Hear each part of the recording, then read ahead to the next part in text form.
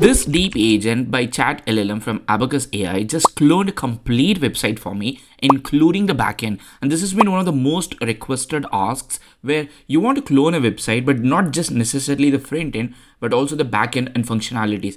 And all it took me was to go to the deep agent and then just simply say, clone this website, and then it opened a virtual computer within itself and then did everything for me. It did a pretty good job of creating data possible from the original version, including the functionalities like filter, rating, price range, and everything that you wanted. Not just cloning the website, DeepAgent is also really good at creating reports, creating websites, creating dashboards from Jira, and a lot of other automations that you would need in your daily job. But for now, I'm going to show you how this happened, and also I'm going to show you how you can create a detailed research report on something that you want without having to hire a research assistant, all thanks to DeepAgent from ChatLLM. For you to clone a website, you have to just go specify what is the website that you want to clone.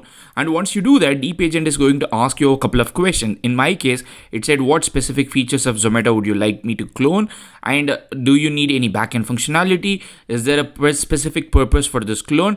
Would you like me to use any specific technologies? I didn't answer anything. I just said, go on with whatever you have got. And then it started doing one by one. So it started analyzing the structure, copying the content, getting content from the internet when it cannot crawl, and then it created the entire layout, a color scheme, typography, components, and finally the responsive UI design elements. Once everything is there, then all it had to do was add the data to the website, and then the website is available for us to preview. If you were to deploy it, you can just go ahead and then deploy it. I'm going to show you how you can do something like this from scratch, but not to clone a website, rather to generate a completely detailed technical report or a research report. For a market research task like this, market research companies would charge you a bomb, but in this video, I'm going to show you how you can do it with a very simple prompt, and DeepAgent will do everything for you. So this is a very simple prompt that you can go ahead and then give.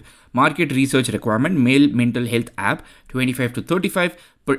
Primary objective is to assess the market potential, user needs, competitive landscape for launching a mental health app targeting specifically at men aged 25 to 35.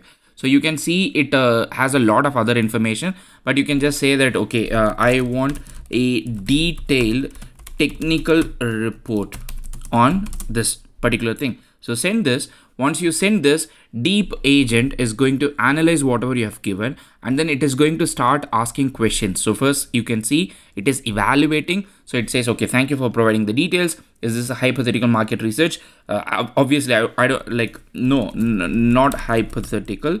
I want real data, but based on what's already available on the internet.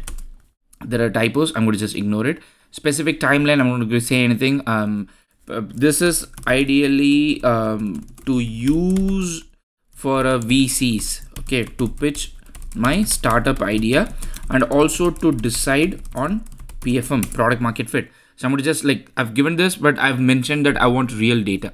Once I give this, it is going to go cross-check everything that it asked, and also to verify whether whatever I have given is sufficient enough for it to do. At this point, you can see DeepAgent has started planning. This is the most important crucial step in any agentic behavior. So it has to plan very well. Then once it has the list of tasks that it can do, then it will start executing the task one by one. For that, it has to do a really good solid planning. At this point, as you can see here, it has created a folder called market research.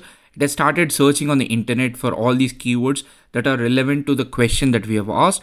Now it has started accessing individual websites, not just the search, but also access the individual links so that it can go collect information. A few minutes later. Our report is finally ready, but what surprised me is this final statement. So during the course of this research, the DeepAgent found out itself that this has been taking a lot of time, and then it immediately thought that it should wrap it up. And it also gave me a reason why it was taking more time. And then it says that there are 3 different subtasks, and then it created all the 3 different things. There are 3 different reports, and for the 3 different tasks, I've got all these things as markdown and also as a PDF. I can just download the zip archive and then start using it. See, this task would have taken thousands of dollars with market research company. See, this kind of task, especially when you are involving a market research company, might take hundreds and thousands of dollars. But in this case, all it required for me to use one single prompt, and then it did a terrific job, I would say, that going to different places on the internet and then getting the information and finally compiling it.